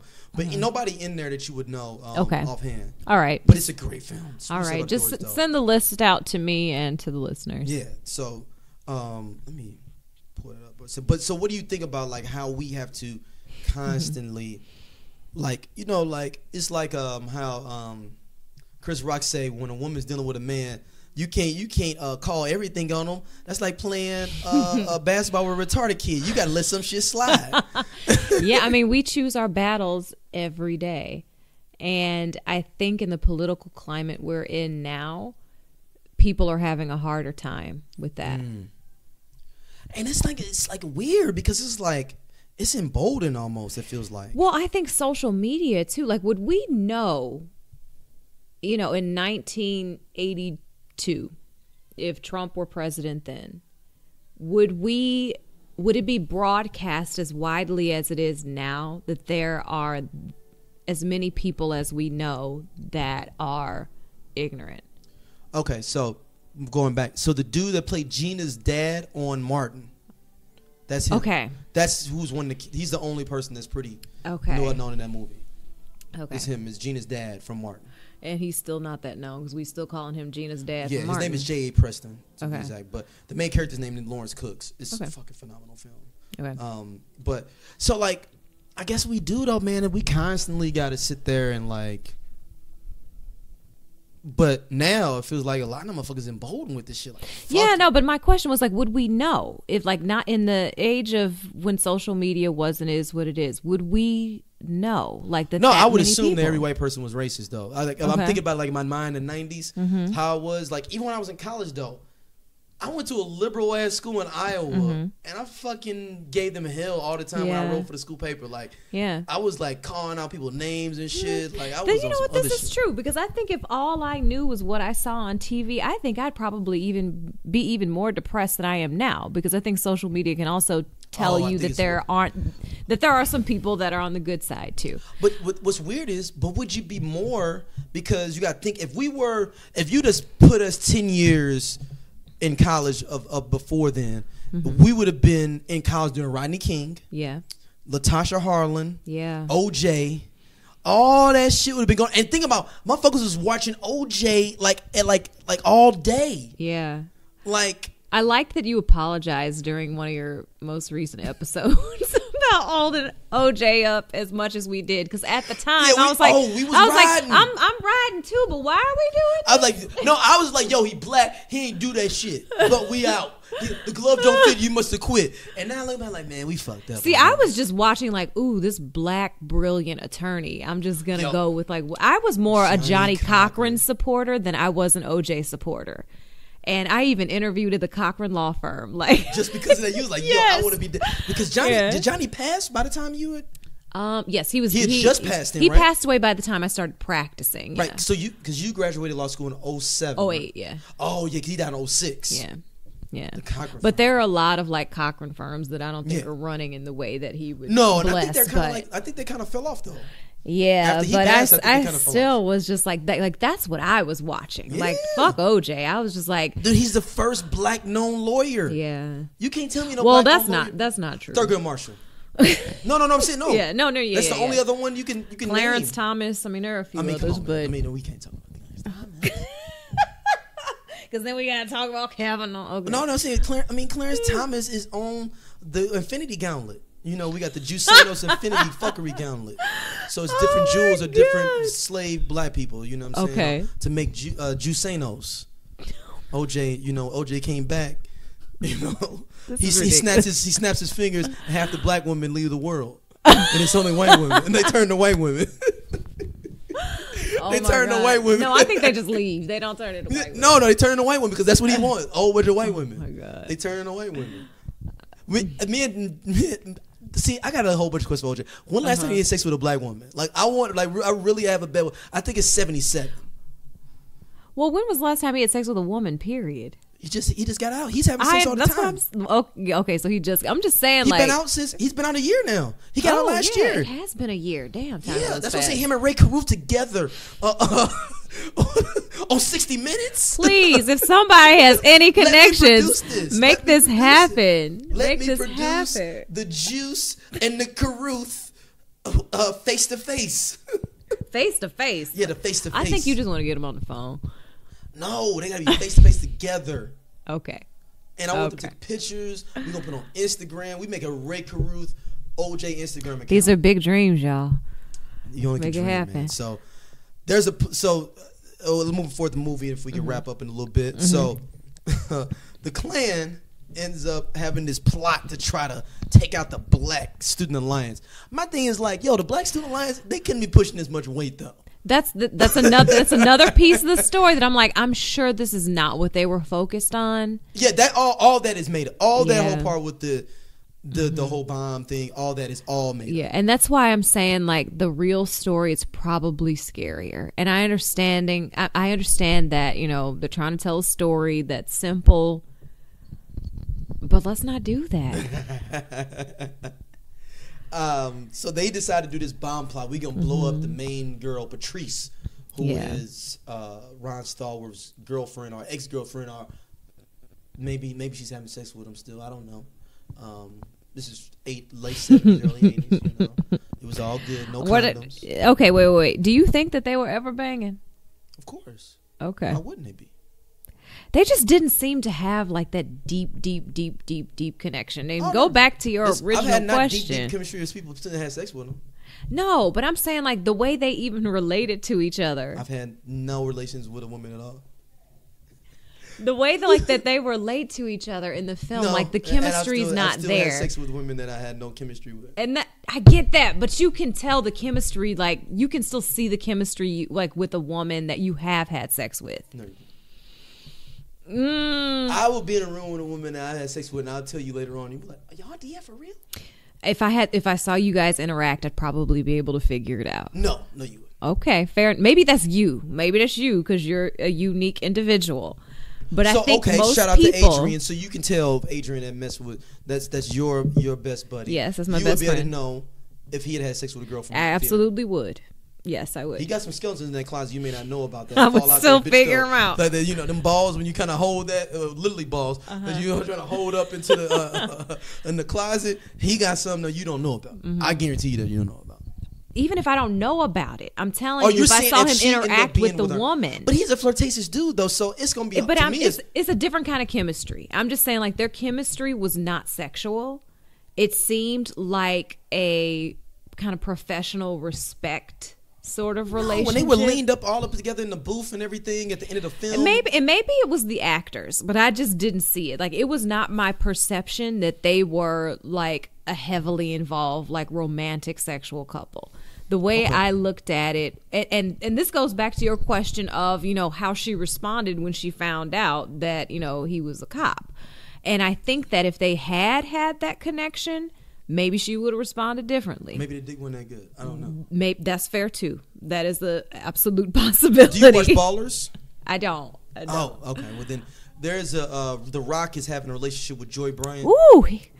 Ooh, I'm sorry. Go ahead. With Joy Bryant. You know Joy Bryant? Yes, right? I do. She's beautiful too. But like, he's like, you never have to see them at all like in a relationship, like kicking it. But like at the end of the season, this season, he's got the phone and everything all depressed about it. Like, dude, but you only got like 2 scenes with her the whole season. Like, how is she? Like in previous seasons with other women, you had spent way more time with them, and you weren't this heartbroken. Like, I'm trying to figure out like. Yeah, and I don't think you need to see the scenes to know like they have. I'm just saying, like, I didn't walk away with the perception that they were fucking. I walked away with the perception he was trying to fuck. Oh, wow. No way possible. I got more respect for Ron Stallworth than just sitting around and not getting no ass. I have more respect for Ron Stallworth. He didn't infiltrate the Ku Klux Klan and not get no ass. You know what I'm saying? At some point. Okay. He had to have like the I'm getting ass energy. Okay. Did they even show them kiss? Like, I'm trying. Yeah, they showed them kiss and stuff. All Yeah. right. Yeah. Yeah, maybe it very well may have just been like the chemistry between the two of them, but that's not the way like I perceive their relationship. I saw it as like still budding and it being complicated, and it could have been because there's deception piece involved. But there's a lot of movies that have that in there, and they still show the passion between them, and that's just not something I saw. So the murder plot is on. They mess up with the whole bomb thing. The bomb is in the wrong spot. Then she tries to put the bomb up under her car. Oh, gosh. Just the dumbass. Was that part at least real, that the both of them died? Real. None of that. Okay. Nobody died. No, none of that is real. Okay. Like, literally from that last eighth of the film is all made up. So another character that I like hated but just thought was like a really good character was the Felix character. I mean, he was so hateful and so no, the one that he knew something was up. Oh, the one that looked like he's Italian, but so he don't look like the one with the fat wife. Oh yeah, Felix. Yeah. Mike Buscemi character. No. His name was something else. Oh no, Mike Buscemi is the main. Yeah. No, you're talking about the other dude that looks Felix, like the one with the fat wife that knew something was up with Ron. Yeah, and then what about the dude though? Going back to the dinner that looks like he's Italian. How did he get through? He looks like he's Mexican Italian or something. Are you talking about the one? No, the dude president? that was like, yo, I know how to build a bomb or whatever, and he was like, he's the one. Oh, he's the one that arrested me. Remember, he's the one that dimed out Adam Driver. Oh, okay. He looked like he shouldn't have been there. Like, Don't he There look were, like an immigrant? yeah, He look that like was he an immigrant. Like, how did he get past? I do know what you're talking about because I did peep that at the time. I'm like, that was just a casting choice. Like, that's yeah. Or maybe he's trying to show that, like, yo. Like, well, I mean, Italians are still white. I mean, I'm pretty sure they're yeah, plenty of but it. no, you talking about like a fob. Aryan. No, but KKK is pure Aryan though. You can't have none of that. If you below the Caucasus Mountains, you can't. Well, be I mean, Adam Driver looks like he is. I mean, I don't know. Anyway, I mean, those are just casting choices. Yeah, they're. Yeah, no, I'm talking about Felix, the most who I thought was portrayed as the most evil.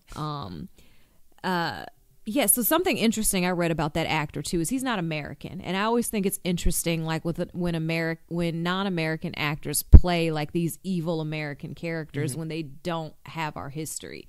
And so I read something about him, and he said, I feel like Europeans often have like a better sense of American history than even we do. Of course, they got to learn it way more than we do. Right, and so he said that he, not growing up as an American, he's done, I think, primarily Finnish movies, but he was saying that he learned how to play his role by watching how police treat black people.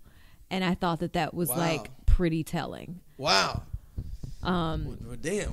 Yeah. So starting from what year? Because we don't know the history of that shit. Right. I mean, history repeats itself, as this movie shows. But I thought that was pretty interesting. So they don't make the bomb. The bomb blows up and kills all Billy Bob and Felix and the other dude, the dude that shouldn't have been there. Like, he was the affirmative action member of the KKK of Colorado. And my whole thing, like, David Duke didn't give a fuck either though. Like, part of me was like, they ain't fucking up. They ain't gonna fuck up this corporate money. Right. They're I mean, every member is disposable. Yeah. Yeah. Because sometimes, like, I don't doubt that David Duke believes what he's advertising. But I think that, like Trump, so much of his agenda is personal. It's not really about a whole people movement. I think he's just found a way to get in a particular group of people's heads. And he might not even. Sometimes I always think that he necessarily named racist as he act like. He just like, yo, I this think my he's pocket. Definitely racist. But I'm saying, as he's just in the pocket. Yeah, I'm in this pocket. It's moving. Right. Let me drum up everything I can with this bass. Yeah, but I don't. Yeah, I don't. He's green. He ain't no color. He green. Oh, absolutely. And I mean, and he even said that he has like a lot of respect for Ron and like considers him a friend and like called him up when this movie was released and told him. David Duke did? Yeah, like called him and told him his thoughts on the movie before and after. Like he called before and asked how he was going to be. Gracious racist. Yeah, I mean, that's why I'm like he believes what he believes and he has a reason for believing it. But so he's basically. What is the alt-right dude that everybody oh my God, Richard what's Spencer. His name? Yeah. He's basically the first Richard Spencer because Richard Spencer is the one, talking kindly and using big words and college educated and all that good stuff. Yeah, they know how to speak respectfully to people and I think they can recognize talent where talent is, but they still have their hateful, evil thoughts. Like I think that's exactly what David Duke is. And I wonder if going back to what you're saying about the dispensable, I wonder if they know, and this is go towards the end of the film with the montage at the end of the Virginia statue protest, the alt-right protest, with the tiki torches from Walmart, of how I wonder if those top line racists look at them as like kind of foot soldiers. Like I'm still separated from y'all a little bit, like, but y'all gonna put in that little bullshit workforce though that I ain't gonna be involved in, and I'm gonna still go to eat out. I'm gonna go out to eat with Denzel Washington or whatever or Kanye West No. I was just saying that they won't even let people know that they aren't even down with the all right. Yeah. They may gonna be hanging out with black people, don't be like, but. Just like there's black people that probably fund like black terrorist extreme organizations too though they just don't like, yo, check it out, man, I'm gonna give y'all $100,000 though for this organization, not black terrorists, but like may give $100,000 to Black Lives Matter or something, but y'all can't say I gave y'all the money though. Kick that out to y'all make the movement pop. Yeah. Same way with them though. Yes, I have no doubt. And that end of the movie was sad. That, like literally, you could hear a pin drop in the theater. Yeah. When after that ended part, because everybody's laughing and like, yeah, because after he called him and called crack or some I'm black, blah, blah, that phone call, I was like, You just ruined this whole movie for me. And then like with the whole like ending scenes with the real scenes from the alt-right. I had never seen that footage. I had seen some of it from that situation. I'd never seen that visual. Yeah. I don't think I had ever seen like a lot like the. I mean, we all saw the images with I'm forgetting the woman's name who they dedicated this to. That's awful. We have Heather Heyer. That's her name. Yeah. I had seen like the footage of like the car plummeting through the crowd, but a lot of that other like just hateful stuff I hadn't seen either. And so that brought me back in where I was kind of like, okay, I see what he's trying to do. And it's sad. It's like really devastating that like, how did we get back here? Or did we ever leave? That's my other question. Have we always been here? No, we just Obama years though, man. Like I think it really kind of glossed us over though. We needed Trump to a certain extent. I know it sounds fucked up to say that, but like it's almost like you got to be like never forget, like kind of like the Jews are like never forget, like never forget you are where you are. Okay, so thank you for the reminder. I know there are some ignorant people out there, but can we not have one that's in power? Like my biggest fear has now come to light that he would put somebody on the Supreme Court because he's done in a year and a half. Kavanaugh is on the bench until he decides to retire or dies. I mean, and that is, I mean, but then what you call it? What's the ugly looking woman that's on the Supreme Court? Greenwich or Boehner, the woman that's on the Supreme Court that's not attractive. She looks real fucked up and pruny, and like, but she's dope though. She has some great briefs. I read a lot of her briefs on everything. Her decisions. Ruth Ginsburg. Ruth. There we go. Don't talk about my girl like that. Yeah, you know she's not attractive. I looked at her old pictures too. I'm not even. Make sure that I'm not even trying to acknowledge. I want to make sure that's who you talking about. Yeah, I want to make sure, so I went back and looked at old pictures before I even. She was about to retire, and she was like, "No, she said no. I'm gonna hold on." She did. She was like, "I'm old. I was ready to go, but I'm gonna hang on." Yeah, I'm gonna hang on. Y'all need to get this election popping though for 2020. Y'all gonna give Ruth a stroke. I mean, Kavanaugh's in now. He just replaced Scalia, so it's like really just traded up. I mean, Scalia, you talking about? Scalia, yeah. So, oh my gosh. So, oh my God, I have so many thoughts on this. We could do a whole separate show. We could do 10 more minutes though. The law segment. I mean, I think that because of the Dr. Ford hearing, he's vengeful. I mean, he gave a threat. He gave a threat in that hearing. Yeah. And I wouldn't be surprised. I'm scared. I'm just hoping Clarence Thomas dies within like 2 years. I'm hoping Clarence Thomas remembers that he's a black man these years. Have you seen his wife? Have you seen the way he moves? He doesn't have any black friends. So he's gonna change sometimes? I love reading like his concurring and dissenting opinions. Sometimes he just doesn't give a fuck, and you can tell it in the way that he writes. But I'm a nerd, so I won't bore you guys with that. But his briefs, are they concise and legally good? No. They're comedic. So was he was an appeal judge before that, right? Or yes, and he So to become a Supreme Court judge is like, has there anyone jumped from like a regular judge all the way to Supreme Court? Like, because most of the time you got to be like a district federal judge or like an appellate judge. I mean, I don't want to speak out of turn because I don't know the history of all judges. Back in the day, but you have to. You met at the bar though, and like you have to be known. And I think that's like one of the only positions where there's like no age requirement. No, it's not. Yeah. Or even like I don't even know if like you have to be a lawyer first. I think like whoever there's wants some to appoint you that are not lawyers. Yeah, that anybody can appoint you. So I don't know the history of all of the Supreme Court judges, but for the most part, they're usually at least federal judges first. Yeah. And there were a fair amount of people that wrote in to, and I'm not sure if this is like broadly broadcast because I read a lot of like smaller legal publications, but there were a lot of like people that had Judge Kavanaugh as a judge or worked with him in the DC circuit that submitted information to Judge Roberts asking him to review it, and like we don't think this man should be a judge, and he didn't look at it. And it's just like all of these decisions are political decisions, like not about like how this man is going to rule on these cases or like his fitness to be a Supreme Court judge. This is just political. Like Trump wants him, we're going to get him in. We don't care about like what he is as a person. And that's the part that is really, really scary to me. And the Republican Party has basically said, we'll vote for a puppy.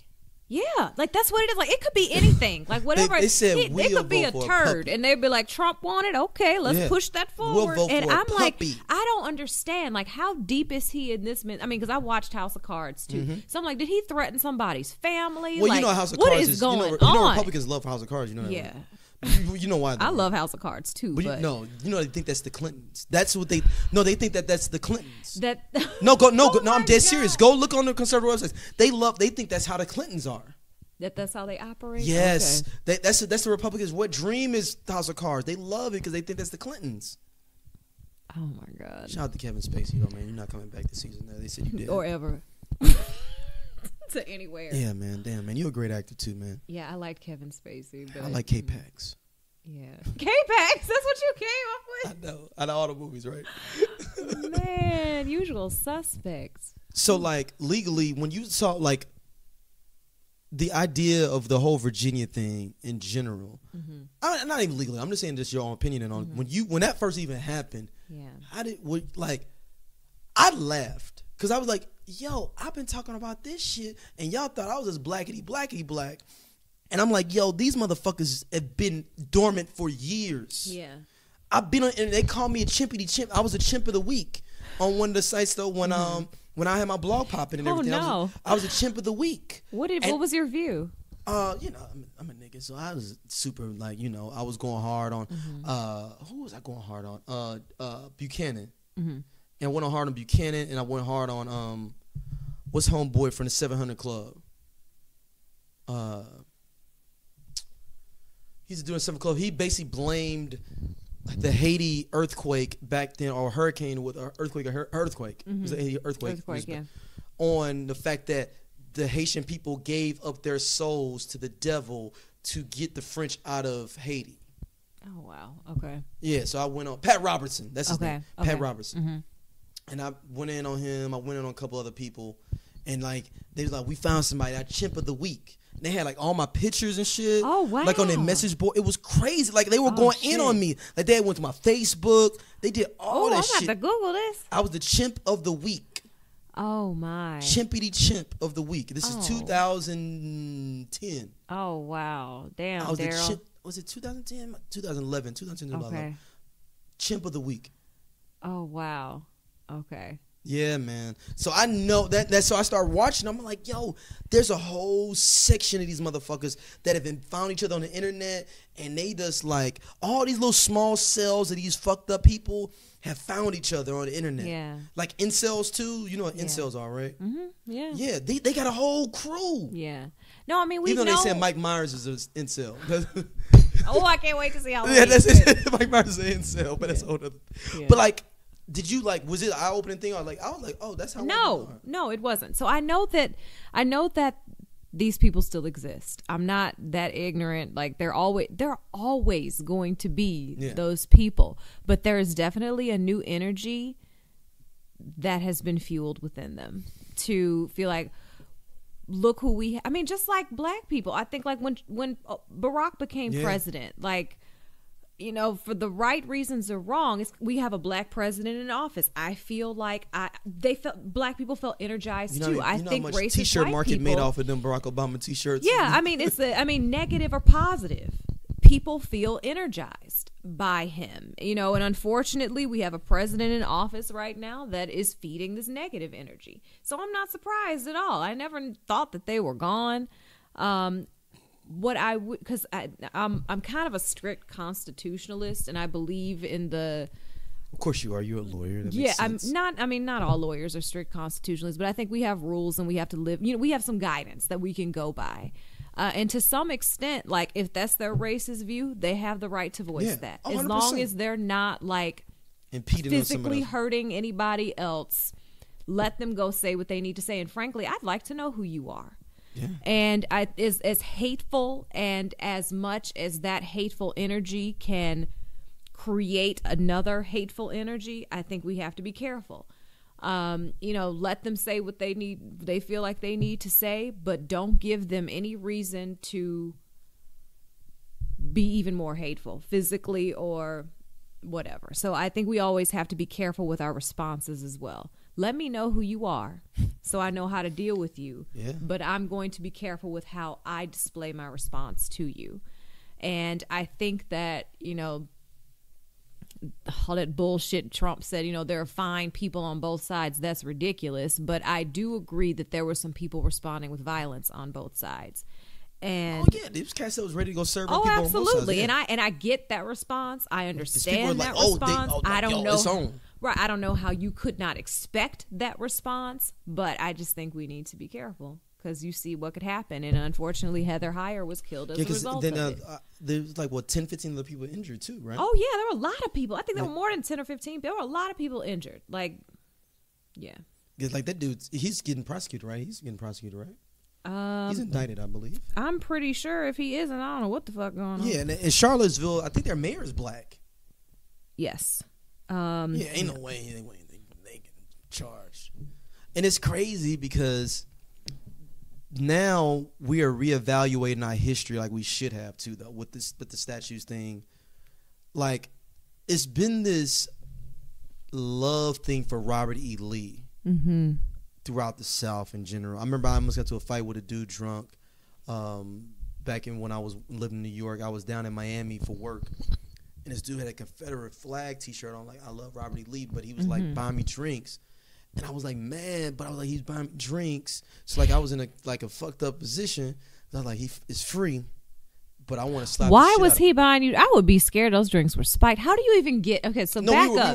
We were at like a regular Casa Guard or something. But I mean, like, how do you even get into the place where this? I didn't realize he had the T-shirt on too. Like after like 2 or 3 drinks though. But I mean, like, how do you start this conversation? We're just at the bar kicking. Okay, all right, or whatever. And I just wonder, like, somebody that's gonna have on a shirt like that, what makes him want to buy you some drinks? Yeah, and then I was like, dude, I wanted to slap the shit out of you, man, but it's all good. Thank you for the drinks and everything. Mm-hmm. He's like, why do you want to slap the shit out of me? I was like, because you got that fucking shirt on. Mm-hmm. He's like, why? And he's like, we're in the parking lot. And I was like, dude.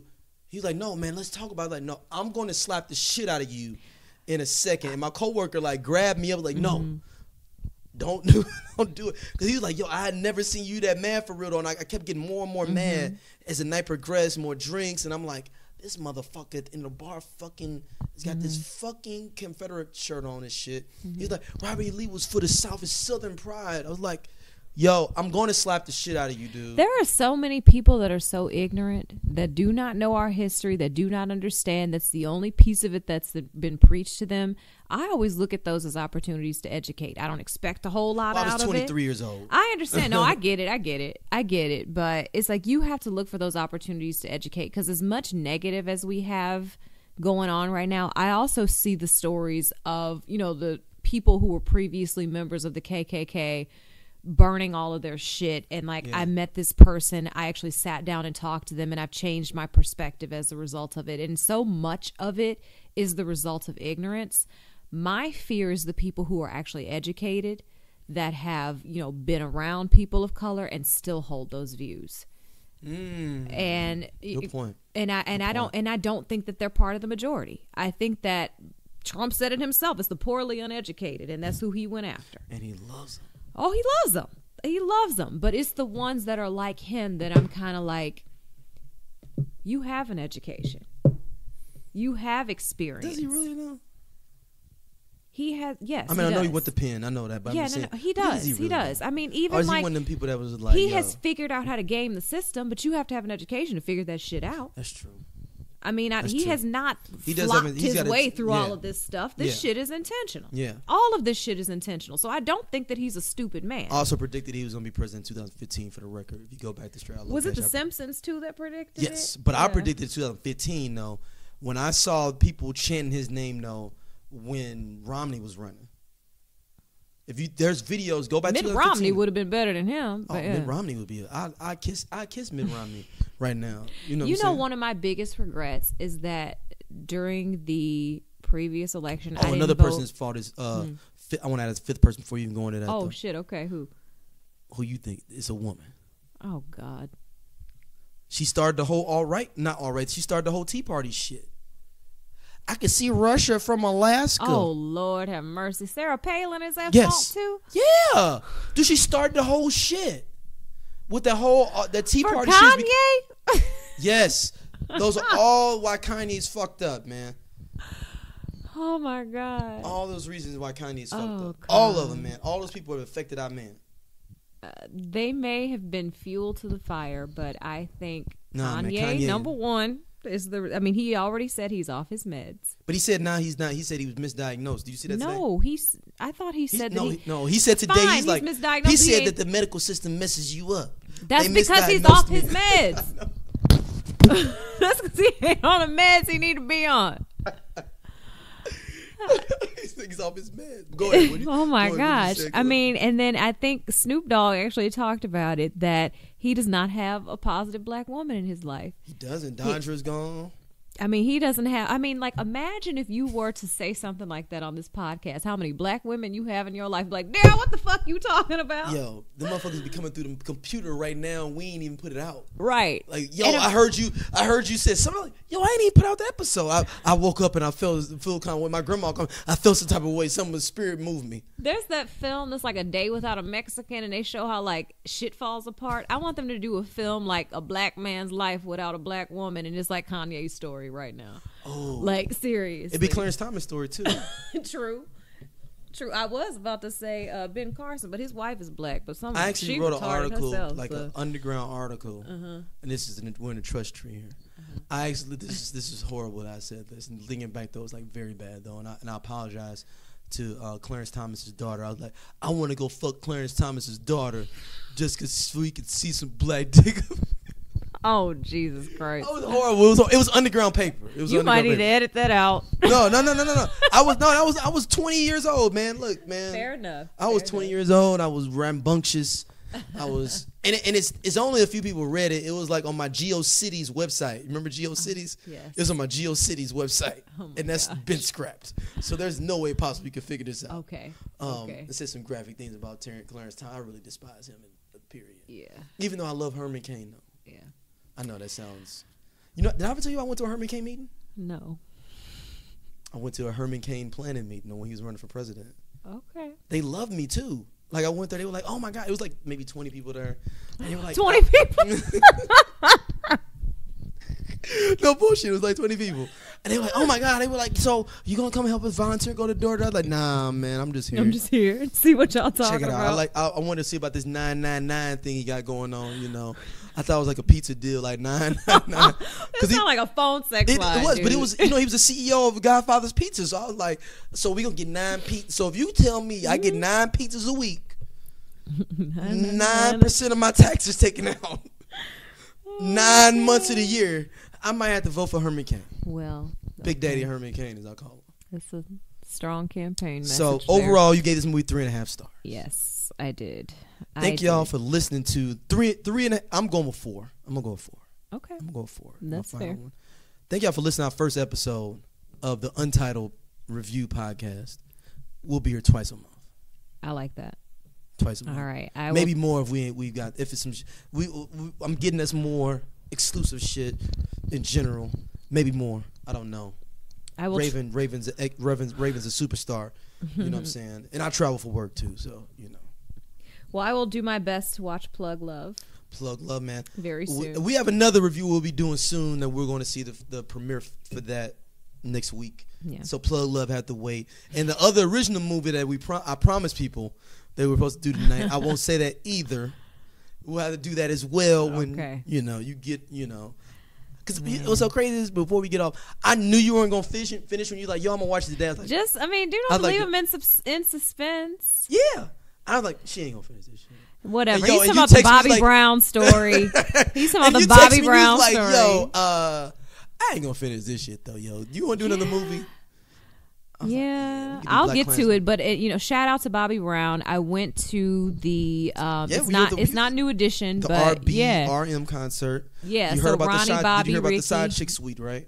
The what? You got to listen to the episode. We found out it's a side chick suite at the Chaffetz. There was one. Oh, okay. There was one suite. It was the only one lit up. These are all And you married couldn't see- men. I hope they didn't have no side chicks in there. No, not for them. I'm talking Okay, about good. other dudes taking women to the show. Their Oh. side chicks in the suite. It was one. Oh, It was okay. only one suite at the Schaefer's open. Oh, I see. And it was lit up, and you couldn't see them for real. Yeah, We because saw a nobody bunch of can heads, see them. They're and not we going was to get like, caught on that camera. Oh, snap. And then Matt also said that the side chick suite is a place of mine, and it moves like Kung Lung. Oh, my goodness. It moves all around. Yeah. The side chick suite, the RBRM concert. Man. Yes, it was a great concert. I thought Bobby did. I didn't know Bobby's how, voice I didn't is know like how sounds he was like gonna old do. Bobby voice. He was good. He wasn't like keeping up with the dance moves like the rest. Oh of no, the he was dudes like fuck were. that at some points. He was like, had that old man arm where it's like it's barely working. It's just kind of. I think he had a stroke though. He had a stroke. Did he? Oh, okay. I guess I need to watch the story. Oh, I don't He know. had a drug stroke though, right? Not like an old It's man. still a stroke. I get it. A stroke is a stroke. It don't matter. Fair enough. how you Fair have enough. But no, but he did. He held his own. It was an excellent show. Excellent show. So if it's And then coming we find to that's your why his city, we'll mouth see is it. like all like this. That's Okay. why he started talking with the little side mouth because of his stroke. Remember before he was like, oh, it just happened. You find in the movies because he had a fucking drug stroke. That's why his mouth, and it makes sense that his mouth would be all crooked in the way he talks. Yeah. Because he fucking had a stroke. That's how Yeah. people already have a stroke. Like, Yeah. They have some facial paralysis. you know, Whitney had the greatest PR people ever, though. You'll see Yeah. that in the movie as well. Yeah, I've heard lots of Did stories. you get so I to date definitely one want at to watch least? it. I did not. Oh, well, I you're did not. fucking far as fuck. I know. Motherfucker. That's why I said, Darryl, I ain't gonna make it, man. I will get through it at some point though because Bobby is worth it, and Bobby's we'll dope. definitely review it. All right. Thank y'all for listening. Emails, landocalpod@gmail.com. You can hit us up on everywhere online. Do you want people to hit you up online or no? Sure. You can hit me up, Raven Akram. It's my name. You can Google me, but you can email me at rjakram@gmail.com or hit me up on Facebook. All right. The Instagram is the same thing? Instagram is Ms. Culture. I got that handle very early. You know, you probably search for that MSCULTURE. shit for a grip. Yeah, Has I know. anybody tried to hit you up about trying Somebody to buy it? did. Somebody tried to get it. Oh, somebody tried to buy it from you? Not buy it. No, she just asked if she could have it. She had some story, but no. So Ms. Culture. Was she just like a it big sounds. time person or something? Nobody I knew. I didn't spend much time trying to figure it out. I was just like, no, bitch, it's mine. Figure, you better spell miss with a Z, bitch, and keep it moving. Right. No. So MS Culture. All right. Thank y'all for listening. As always, we will be back 2 weeks.